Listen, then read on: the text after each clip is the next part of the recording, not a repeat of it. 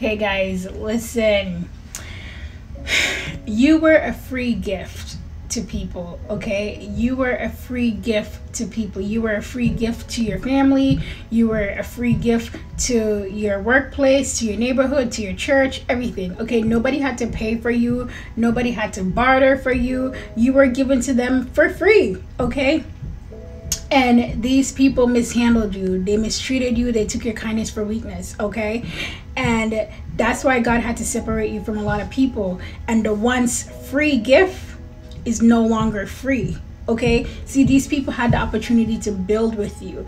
They had the opportunity to grind with you. They had the opportunity to partner with you. They had the opportunity to grow with you, okay? But because of who they are, because of their pride, because of their ego, okay, because they took your kindness for weakness, the once free gift, that's why God had to remove you, they now have to pay for it, okay? They had the opportunity to sit in the VIP box with you, okay? But now they're gonna have to stand in the line to go get tickets like the regular people, the regular folks, okay? They can't just be in the VIP section to your show, to your performance, to your whatever you're into, okay? They're gonna have to buy tickets like normal people, okay? They fumbled you.